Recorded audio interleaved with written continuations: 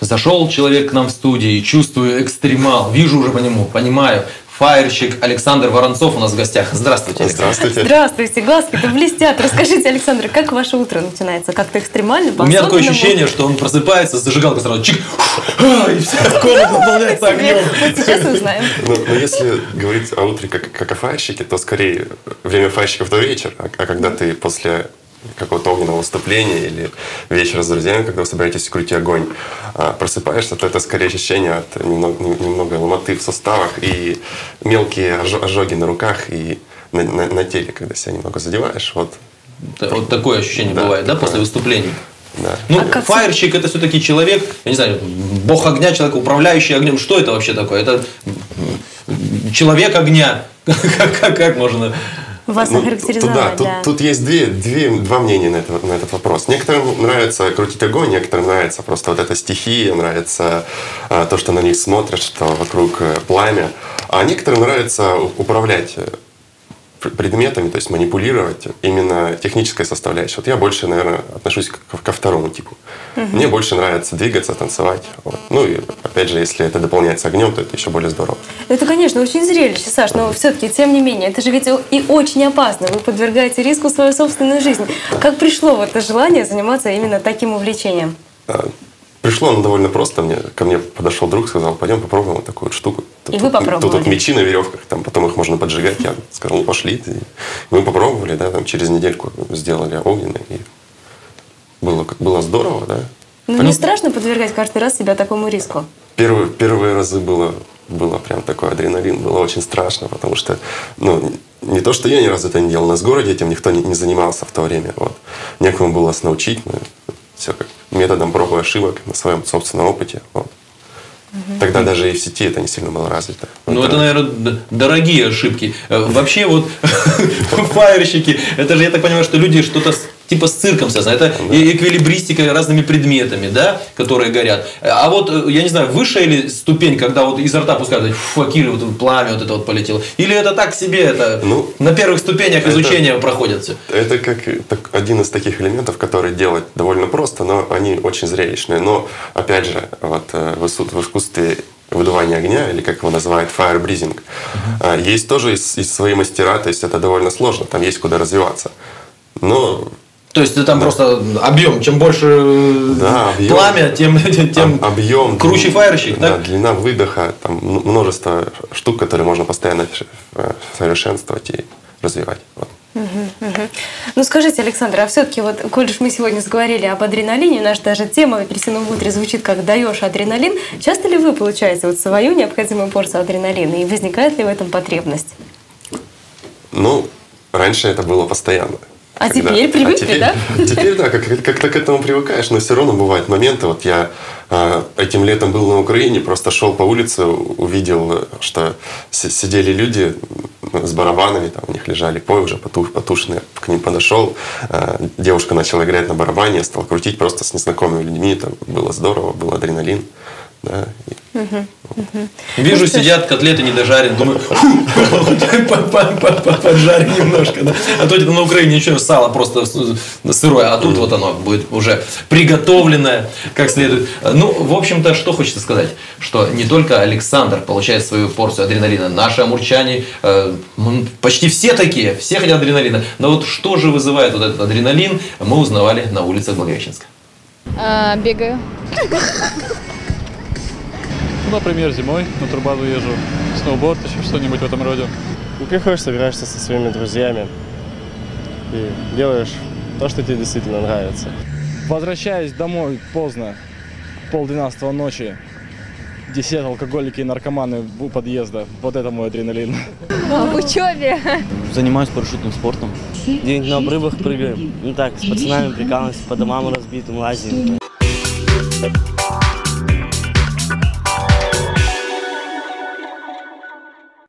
Файерщик Александр Воронцов продолжает отвечать на наши вопросы. Но что ему наши вопросы после того, как он уже пообщался с огнем? Александр, вот такой вопрос. Вы один или у вас есть какое-то целое сообщество, какой-то союз любителей вот этого огня? Как-то вы собираетесь все вместе? Как это вообще происходит? Ну, Где? у нас группа «Лемур», мы собираемся в специально для нас зале отведенном. Там тренируемся, придумываем номера, общаемся.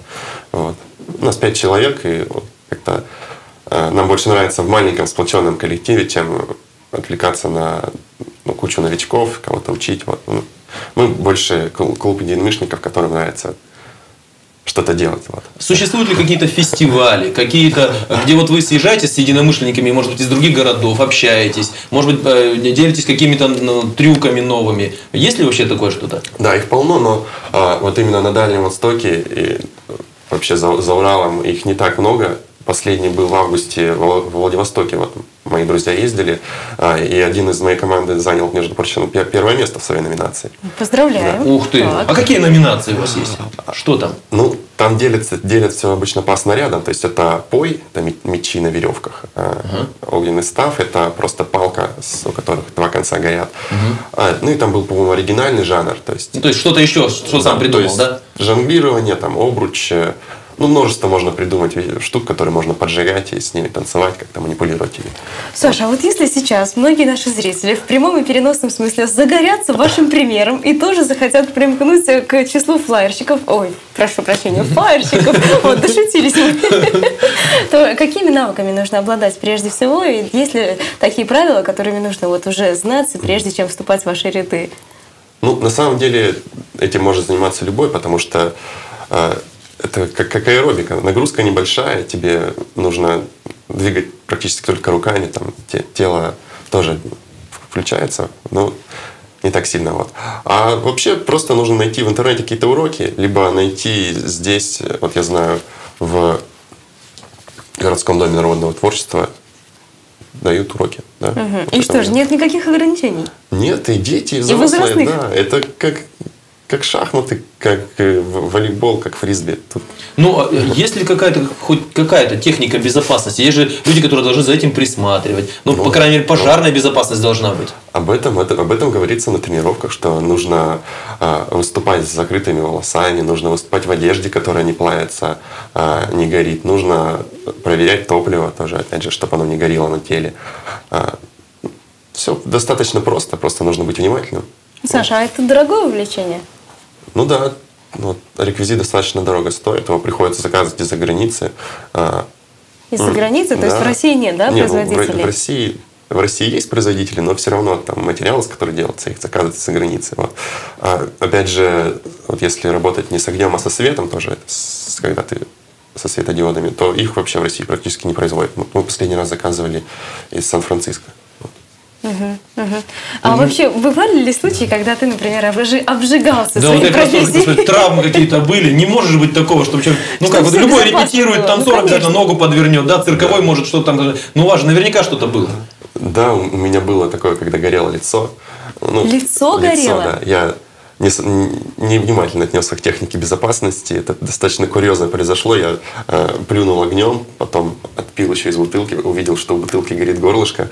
Подумал, что так быть не должно. И в этот момент произошло оно? Я уже понял, что горю где-то секунды 4. И, бросил бутылку, взял свитером, себя потушил. Жил уже. Да. И щетина, наверное, не спасла. Да. А щетина, кстати, спасает. Обычно все матерые бризеры, они с бородой такой. Потому что сначала сгорает борода, а потом уже начинает гореть кожа. Защита определенная, да, и не страшно. Да. В конце концов, сделал там эпиляцию себе раз на лице. Это ведь увлечение не ради денег, на нем заработать вообще можно. Я понимаю, что файерщиков приглашают на различные мероприятия. Сейчас уже на свадьбы стало модно приглашать. Можно на этом заработать? В нашем маленьком городе вряд ли можно это заработать. Здесь у нас это больше для общения, именно для поддержания себя в форме, как и физической, так и умственной.